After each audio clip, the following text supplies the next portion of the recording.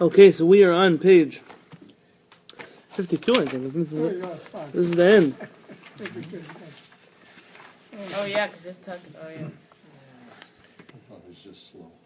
Well, let's first, before we do the next piece, let's struggle for a second. Want to struggle for a second? The prohibition of, last week we spoke about, remember shaking a lady's hand? We said that because it's a biblical prohibition, so kavod habriot, honor for yourself or for somebody else, doesn't push that off. Remember we spoke about? It's not a rabbinic prohibition. It's a biblical prohibition. Shaking a lady's hand. Again, we mentioned that there's this concept of kavod habriot, meaning if you need to go to the bathroom and you can't find a place to go, you're looking for somewhere to go, you're allowed to hold it in until you find somewhere to go. Why? Maybe you should just go in the middle of the street. It's a biblical prohibition to hold it in. It's not saying. Because of kavod habriot, for a person to have their own respect, self-dignity, is also an important thing. And we said that you can't use that rule everywhere, because there are things that are more important than kavod habriot, like not shaking somebody's hand. So let me ask you a question. What's the prohibition? What are we violating when we hold in from going to the bathroom? What? Baal tashaktu. What does baal tashaktu mean? How do we translate that? Why can you not hold it in? We said there was a prohibition. Do not. You may damage yourself. Do not defile yourself. Don't become an abomination. Right? That's what we said. So that's also a biblical prohibition. So maybe in the middle of the street we're supposed to pull our pants down and go to the bathroom. How come we can say kavod habriot, self-dignity doesn't allow? You only would damage yourself if you hold it in for too long. So. Yeah, okay, but it's a biblical prohibition. You can't hold it in, right? That's what it says. Baal tashaktu. Biblical prohibition is don't make it damage. Yeah. And before damage, it No, would that's take 1 hour before it. Like that's a different prohibition, though. We're not saying don't damage yourself. That's not what the prohibition says. Baal tashaktu, don't defile yourself. Don't make yourself disgusting. Remember, we're on page.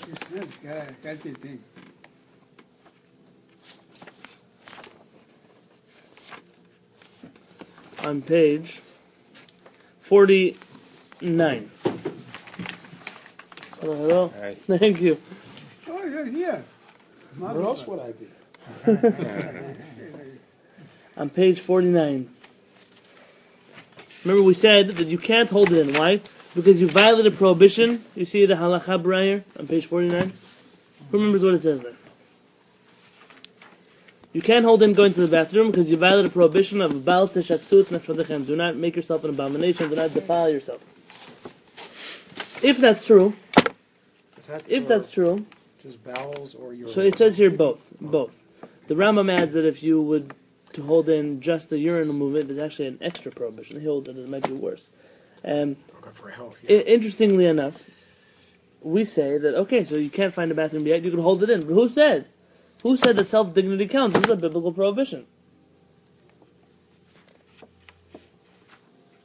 Like shaking a woman's hand. I'll give you a hint. I'm lying to you. Maybe everybody is a doctor. What? Everybody practice medicines. Okay, well, but I'm giving you a hint. I'm lying to you. Look at 49. Does anyone remember what we said here at 49? I mean, when we go to this bizarre party, isn't it usually by the severity of the punishment that we usually go by a hierarchy? Very nice. That's true. We do such a thing. Here, because there's no punishment for lack of self-dignity, you're going here by what's more severe, what's biblical, what's rabbinic. What's biblical here is not going to the bathroom. Or is it? Yeah, but I mean, it's not immediate. Defiling yourself. You're still assuming that it's wait. because of danger. Yeah. Zev is right. The definition has nothing to do with danger. Right. So This has to do with an if abomination. you're going in the middle of the street, you're defiling yourself Oh, this is a nice. That's also defiling yourself. in a different way. The different thing. It says like you should go outside the camp and dig a hole. Yeah. There's a way to do it, but you still have to do it.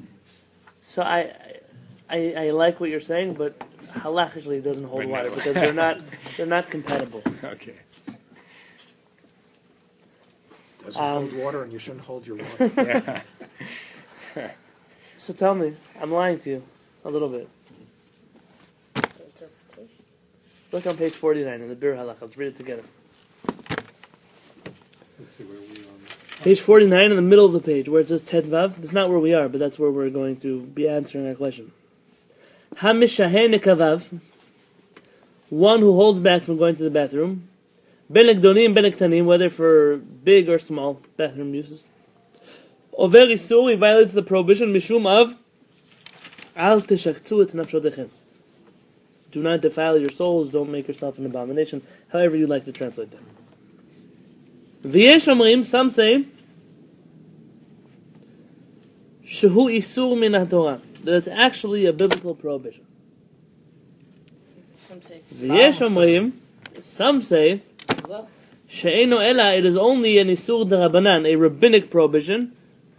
How could it be a rabbinic prohibition if it's mentioned in the Torah? It's how you interpret. Explain. Well, they In derive other the law words, you from can. it. Is it with how you understand the Torah, the abomination? So you're saying, and I'm going to read into what you're saying a little bit. When the Torah says Bal Tishaktu, it wasn't necessarily referring to holding in going to the bathroom. Some rabbis say it was. Some rabbis say no. It wasn't referring to that.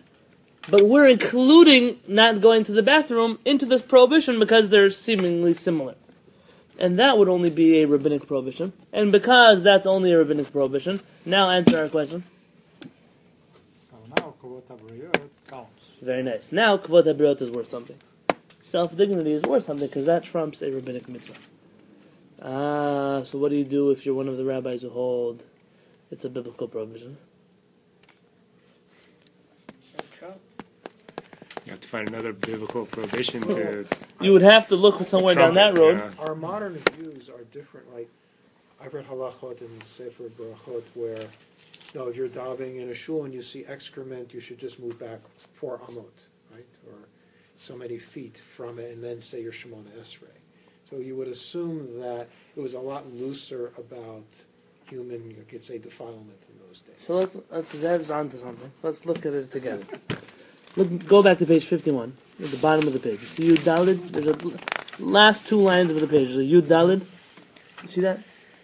Bottom. In the Berur Halakha. In the Berur Halakha. Yud Dalid. See that? Second line. Yud Dalid. Second to last line on the bottom of the page. Ken Katav a Pri Megadim. The Pri Megadim says this as well. What does he say? Shekevan shehu medarabanan, because the prohibition is only a rabbinic prohibition.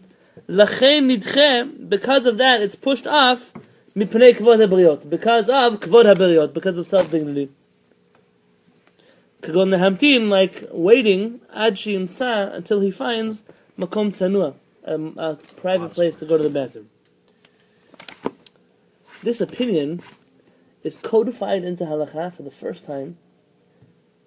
Huva lahalakha b'Mishnah Bura, in the book Mishnah Bura, written by Chavetz Chaim. Very nice, good, very nice. The Chavetz Chaim, yeah, he's the first person to write this lahalakha, as well as the Aruch HaShulchan. Who's the Aruch HaShulchan? David, the son of Rabbi Yosef. No. It's close. You think it would be that way. Aruch HaShulchan? Eckstein? Very nice, very good. Epstein. Epstein. Very Okay. good. Close. Rabbi Yechiel Michal Halevy Epstein. He was, like we told you, from a Moroccan family of Ben Benishti, who immigrated to Poland many hundreds of years before, and became one of the prominent rabbinic Ashkenazi families in Europe. And so many works of halakha and commentaries on the Torah are written by this family as Ashkenazi works. But very interestingly, they do have a leaning towards Sepharadic, not halakha, because they view themselves as Ashkenazim, but there's something more familiar in that writing style to us than some other books. So the Aruch HaShulchan and the Mishnah Bura, so it says, V'huva lehalakha, this is quoted lehalakha. What's quoted lehalakha? Mishnah Bura. No, what is? What opinion? The opinion that? You shouldn't vote back. That No, other way around. It's the Rabbanan that you can't, you should. Defile yourself is taken. You should find a Torah, private that place. It means that you Should- shouldn't go and hold back. No, Fuch. Here, to hold the in Pri Megadim is because- holding that it's a darabanan. So you can So hold from it. here we're learning that you can hold it in if you don't have a place to go to the bathroom. This opinion is mentioned lahalacha as a halacha b'mishnah bua. In here, uva aruch. Turn the page. HaShulchan, and in the book the Aruch HaShulchan.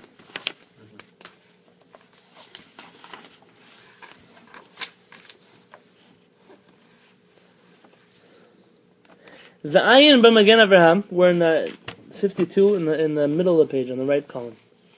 See that in the middle of the page on the right column. The ayin look b'magen Avraham in the writings of the Magen Avraham on the Shulchan Aruch. Dilaktanim, that in order to urinate, ktanim are small ones. Mutar, it is permissible. Afilu bayom, even in the middle of the day. Bifnei rabim, in front of people. Why? Mishum deika sakana, because it's dangerous. It's dangerous to hold in urine, and therefore that violates all kinds of things, and therefore a person is allowed to urinate in the middle of the day in front of people because it's more important that they should urinate than it is that they should hold it in and find a private place. I don't think people hold it. Yeah, but he's risking his life. Why? Somebody Here? can come and beat him or kill him or whatever. For doing that in public? Sure, in the middle of the street, if somebody, starts urinating. Well, you have to can follow. Say, hey, what are you doing? We have to follow public Yeah, laws. I mean, today they'd be arrested, right? Even in Muslim lands, they would probably be. Arrested? Yeah. Really? I saw No. my friend No. with a ticket in here. Yeah, for sure. I The what, would the beat what? such a guy. Manhattan. You would beat such a guy? If I would walk with my kids and somebody will start urinating in the middle of the street, I will beat him. I don't think that's true. I think Other that blacks do that. they in the do street. allow urination in Arab countries. I have a friend who lived in Afghanistan for a few years, and she would picked up the habit of spitting openly and find bushes and urinating. Spitting, by the way, is a Jewish tradition to not spit publicly. We're the first people to make that a Jewish norm. Someone who spits in front of other people, the rabbis have some very harsh words for him. Loses chelek and all kinds of things like that. Like, not nice. Health hazard.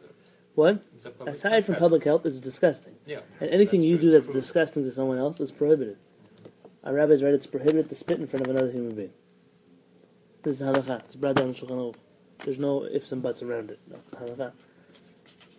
But urinating, it seems to be that, at least according to the Magen Avraham, the danger involved in not going is more important than violating the laws of modesty, which is going in public.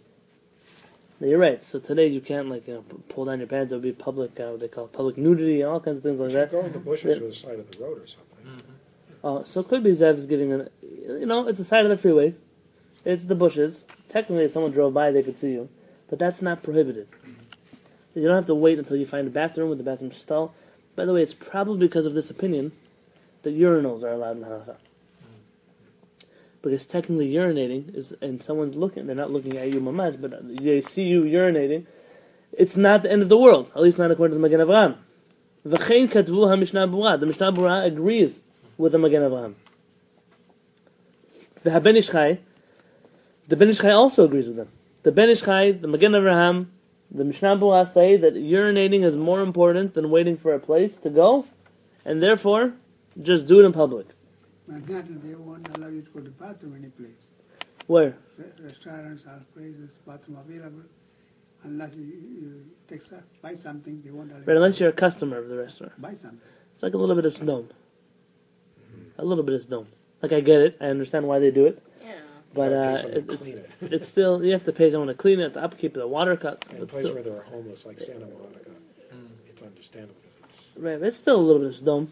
The bathroom is still like one of those basic Well, human. they should have public restrooms. I'll tell you, when I was in, Downtown, there was a place I was once in, and they had a central bus station, and they charge you to go to the bathroom. You have to pay to go in. You don't have, and if you don't have the right change, they don't have change for you. So In Europe, they do that. in Europe, Yeah, they do. yeah. Right, exactly. For me, that's a very, I don't appreciate it. Not according to halakha. We believe going to the bathroom is very urgent and very important, and you shouldn't have to be doing something first to get in. You have change, go to In Italy, when I was there, they let you go to the bathroom for free, but they charge you for toilet paper. So Mexico's the same. same thing. So yeah, sure you can go, but if you want to, you have to pay per I don't know how they charge. I don't know, but they prorate it. I don't know how it is that they do it, but I don't know. I don't know if what would happen if you did, but that seems to be their style. That's like real. That's like real Sdom. That's like come, go, but then you got to say, there you're stuck. You're in trouble. Okay.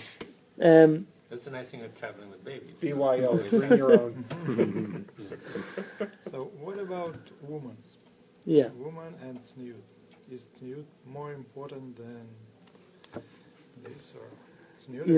You're asking a good question. Tell me why he's asking a good question. But didn't we study something that Because says you shouldn't even laws reach of this tzniut are point? different for That women. you should go even before you. Yes, of course. I mean, you should try to reach this point where you go before. But we're talking about a situation where you didn't. Okay. Or this happens to you suddenly for whatever reason. But Moshe Chaim asked a good question. What about for ladies? Whiskey and tequila. Is he specifying here men or women? No. Could you say that perhaps he's only talking about men? Yes. Mostly. Yeah. Could you say that because he's not differentiating, it would apply to everybody? What's the difference? Yeah. Dangerous for a man, dangerous for a woman. Yeah. Yeah. Avram's right. Yeah. Yeah. So I don't know. I don't have a good answer to your question. So is women- tzniut prohibitions for women are more important than for men, or are there differences? Well, let me try. This has no basis in halakha, but a basis in logic. If it's okay to urinate in public, then why is going to the bathroom worse than urinating? Because you have to expose more. You have to expose more.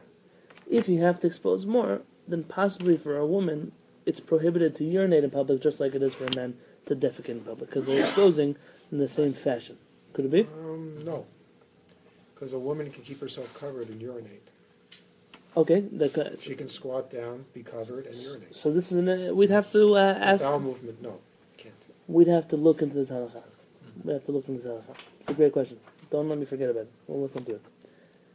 Let's see further. V'ayen b'vchorot. Look in the Talmud in Bechorot. That's one of the tractates of the Talmud. Mashtinim mayim. We urinate water, meaning urinate. Bifnei rabim. In front of the public. What line? I got it. Okay. Line 5. Okay. V'katav harosh. The Rosh writes. Who's the Rosh? Remember the Rabbeinu? Rabbeinu Asher. Very nice. He's one of the 3 pillars of halakha. The Rabbi Yosef Cairo follows. V'katav harosh. The Rosh writes. We're now 6 lines down. The biktanim, that regarding urination, leika mishum kvod habriot klal. There's no problem of self-dignity because I guess people do it all the time. Like Zev is saying, that perhaps the societal norms have changed. V'shechein katav, and it was written similarly by Rabbeinu Yehuda al Barcelona. Someone give me a guess where he comes from. Barcelona, there you go. He's from Barcelona. It seems to be Rabbi Yehuda of Barcelona agrees with the Rosh that urinating in public is not a lack of dignity. Says Rabbi David Yosef, Ulam, but Bizmanenu, nowadays, in our times, Makpidim bazeh me'od. People are very, very careful about this. Shelo la'asot ken, not to do this at all. People don't urinate in front of anybody. We have public bathrooms nowadays. Right, but you could say that there's a difference between urinating in a bathroom, even though someone could see you there, than on the side of the street doing the same exact thing. Well, for one, it breaks the law of the land in most states. Well, yeah, well, that's for sure. I mean, we're not here advocating whether it's okay legally or not. We're just halachically. Halachically, what's the difference between standing up in the bathroom and urinating, people see you, and standing up on the side of the street? They're both in public, technically. I think in the olden days, streets were dirt. Most people lived on a farm. You weren't like in a city of cement.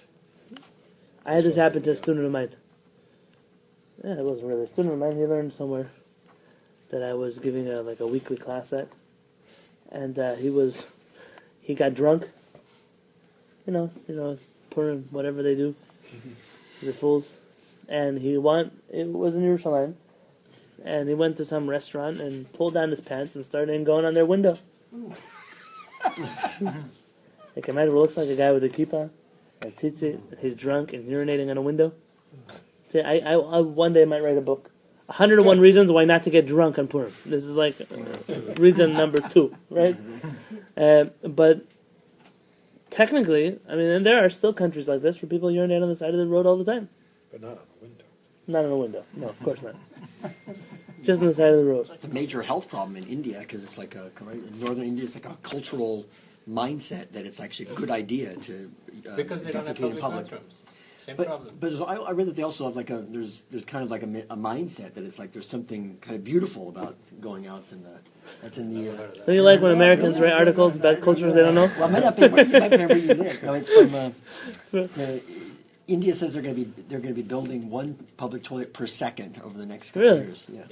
Major infrastructure. Because there's Is a big problem. Because huge health problems. Like they've got a lower birth weight than the Muslim people who don't urinate in public and defecate in public. They've got like open toilets. Interesting. So this is okay. So it could be that there were places where this was the common norm, and that's where these rabbis are coming from. No, Muslim people have. Especially publicly. Rav David Yosef said today publicly, people are very careful not to urinate. Umatzinu, and therefore we find the shayach tzniut af liktanim. That tzniut is relevant in regards to urination. Uchadeita bivamot, like we find in the Talmud in Nivamot, of a Perush Rashi Shaman, like what Rashi says over there.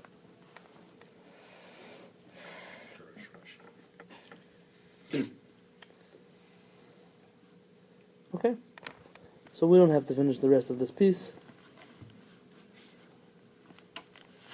According to those who hold that it's a biblical prohibition, they're in trouble.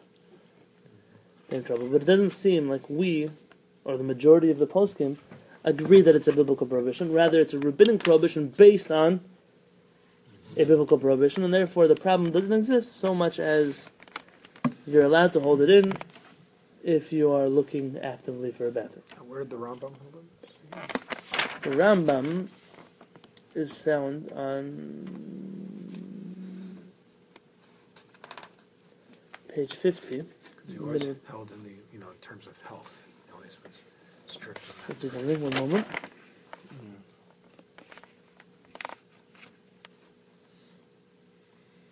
The Rambam seems to agree that it's a rabbinic prohibition. Although the Maran isn't sure. Says the Rambam might be saying this way or might be saying that way. He's vague in regards to what he believes.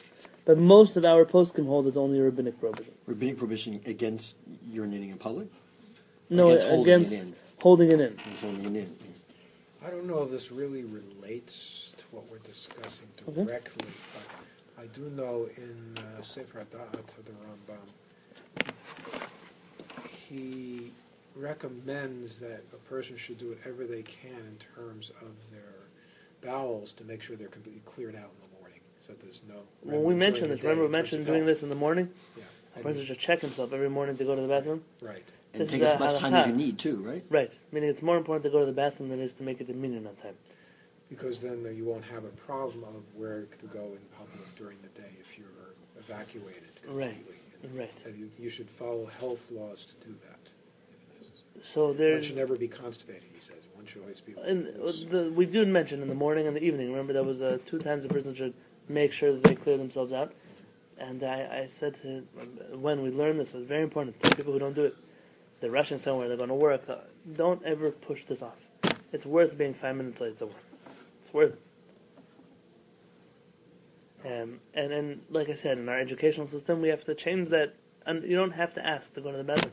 It's a ridiculous notion. It can affect you for years afterwards. Like I told you, I've had people in high school or you told people who are embarrassed about it. Or they had to rush out of the house in the morning and they waited till mid-afternoon and it affected their whole system. And this is a problem. 20, 30 this is a years problem. later. And there are things that, again, our values have to be Jewish values. And you can do a lot more for Jewish education by teaching kids that we value going to the bathroom. What's the value of saying you have to ask before you leave the classroom? What value does a kid? What is he going to do with the rest of his life with that knowledge?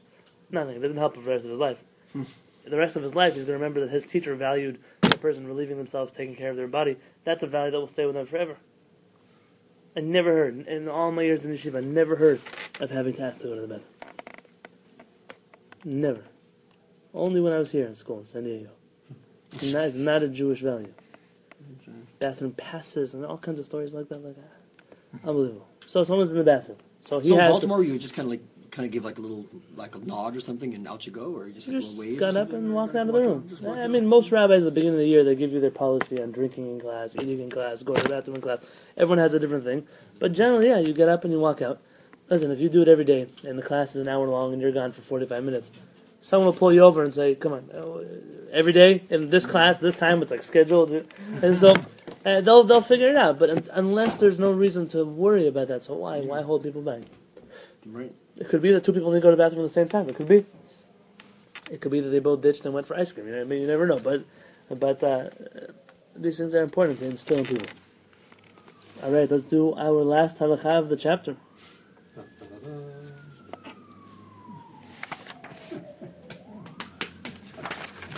Page 52, Nun Bet. 52 is an interesting number. I'll give you a Dvar Torah about 52. It says in the Haggadah of Pesach, Rabbi Eliezer ben Arach, he says, Harei ani keven 70 shana, I'm like a man of 70 years old, and I never merited to hear the redemption being said properly at night. I remember this famous part of the Haggadah. He was 18. But he was 18 years old, so why does he say, I'm like 70 years old? 52. The Rambam says that he was learning Torah very much. And when a person learns Torah, it makes them old. It makes them age. Someone who's seriously dedicated to learning Torah happens to be very weak.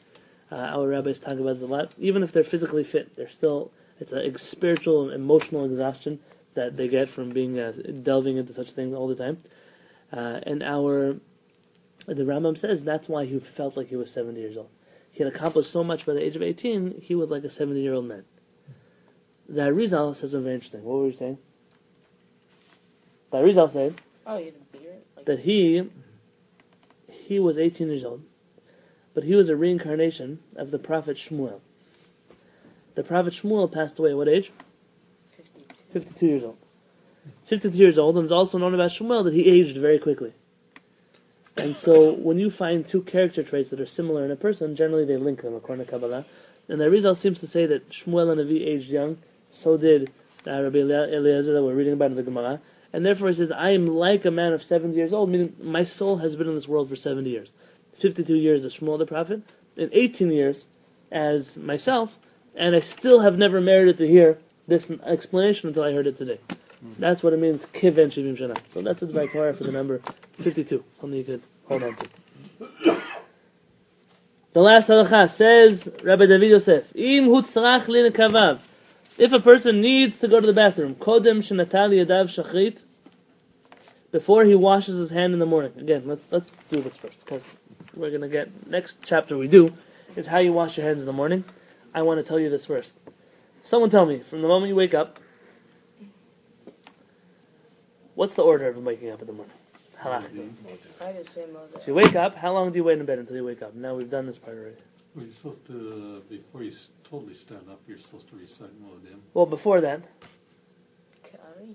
Roll to your side. If you're You don't if sit you're up not suddenly. dressed, you should. you don't sit up suddenly. You first give yourself, wake up, wake up and okay, good morning, how's everyone doing? Get up slowly. Right, when you get up, you do it in a fashion that you can be dressed. Most people sleep in clothes, so that's not really a halakha that they would worry about in this situation. But if a person doesn't sleep in a tzniut fashion, then yeah, they should have a way that when they wake up, they are tzanua. I once saw a guy who woke up, and when he woke up, he would get out of bed with his sheet on him. Okay. Everyone has their own way to do it. They have a robe next to your bed. Whatever it is that you do. A person then says, Modani lefanecha. Why is a person allowed to say Modani? They haven't washed their hands yet. Because it doesn't have Hashem's name. Because it doesn't have Hashem's name in it. So you're allowed to say it even though it's a religious thing because it doesn't have Hashem's name in it. Okay, what do you do next? Washing your hands in the morning. Where do you wash your hands in the morning? Now I know we're going to learn about this in the next chapter, so don't jump on me. By the bed. So you see probably a lot of people have a basin by the bed. Because you can't walk a certain amount of feet until you do Nitat Tadai. This halakha is not mentioned in the Gemara. It's not mentioned in the Rambam. It's not mentioned in the Shulchan Aruch. It's mentioned as a stringency. And by many poskim, I know that our rabbis did not wash their hands in a basin by the bed. Rather, they wash their hands in a sink or wherever they first found water. Mm-hmm. So assume, if you have the custom to wash it by your bed, okay, I'm not against it. It's under extra stringency. If not, you walk to the sink, you wash your hands. How do you wash your hands? 1, 2, 3, 4, 5, 6. Right? you make a bracha? Yeah. No. After. No. No. Then you go to the toilet. You go to the bathroom. You go to the bathroom. Do whatever it is you need to do in the bathroom. Gedolim, Ketanim, whatever it is that you do. And you have to wash your hands. You come out. You come out. And here our order slightly differs from the Shulchan Aruch. Interestingly enough. According to normative halacha, you do Nitilat Yadayim again. 1, 2, 3, 4, 5, 6. And then you make a bracha to wash your hands. You say it before Nikadim? No, after toilet is supposed to be 3 and 3. Yeah, wouldn't No. Morning. 3, but alternating. Wouldn't Morning. Shriva toileting is after sleep. But after toilet, you do 3 and 3. That's just for bed. Yeah. From what I know, and it could be that I'm just keeping a tradition I had when I was a child, after you go, whatever you do in the morning, you do 1, 1, 1, 1, 1, 1. After that, you're right, you could do 3. Yeah, first thing in the morning. That's the only thing different. But you wash your hands twice in the morning. What Moshe Chaim is saying is in the morning, you wash your hands alternating, and then right after the bathroom, you go 3 and 3. Okay, we'll see. That's the next section of halakha. According to halakha, you wash your hands, then you make a bracha, al Netilat Yadayim, you continue Asher Yitzah, so on and so forth. According to our halachot, my halachot, Rabbi Perez's halachot, we wash our hands with soap, we make an al Netilat Yadayim, and then we wash our hands with the cup. That way we're also making the bracha before we wash our hands. Even though the Shulchan Aruch here is going to say, you make a bracha after you wash your hands. We'll talk about that when we get there, tomorrow night. Yeah, my guest heavily disagrees with that. What? My guest. Heavily disagrees with that. It's okay, he can heavily disagree. But he's Ashkenaz. But he believes the Shulchan Aruch, will be interesting as we're going to go over it. Says that you wash and then you say the bracha. In the morning. Not when you wash your bread. I could believe Shulchan Aruch said a lot of things, but he didn't say it, so you have to find where he said it. You're good, don't worry. You do something right. So we find that that's the order of washing our hands. What if I can't wait to go to the bathroom? I can't wash my hands and then go I have to really go right now. I woke up and then go to the bathroom. Do you have to wash your hands right away? Or do you first go to the bathroom? You can go to the bathroom. So that's what it says here. If a person needs to go to the bathroom, before he washes his hands in the morning. He should first go to the bathroom, and then he should wash his hands.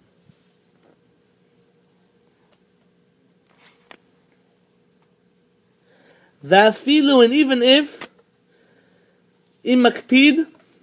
he is strict, litol yadav, to wash his hands, bechol boker, every morning, bikumo mishnato, immediately when he wakes up, meaning at a base and by his bed. Yetzel in kavav, he should first go to the bathroom, v'achar kach litol yadav, and then he should wash his hands. Meaning, it's more important to go to the bathroom than it is to wash your hands first thing in the morning.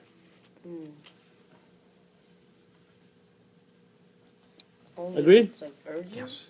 Okay. That's the order. What do you mean urgent? Yeah, he can't wait. He really needs to go.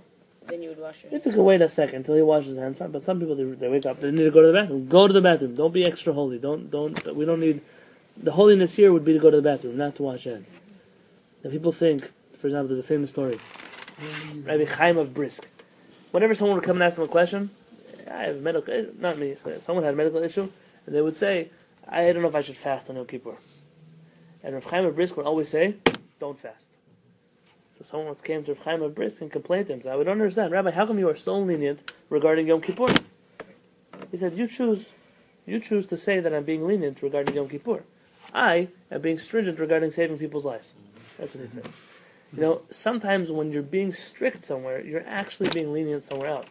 The one who thinks that he's being strict by washing his hands first, it's true, you're being strict by washing your hands first, but you're also being lenient in which regard? In going to the bathroom. In health. So what we're saying here is no, don't be strict about washing your hands, be strict about going to the bathroom. Almost always when you find a leniency, someone says, oh, I follow a leniency. If you really want to know that it's a true leniency, it's a halachic permitted leniency, you'll find that it's not really a leniency. It's actually a stringency in a different regard. For example, like I mentioned once in a halakha class, I don't remember if it was with you or with one of my other classes, this whole ridiculousness about not drinking wine touched by a Jew who's not Shomer Shabbat. Okay, so a person told me, how could you be so lenient regarding wine touched by somebody who's not Shomer Shabbat?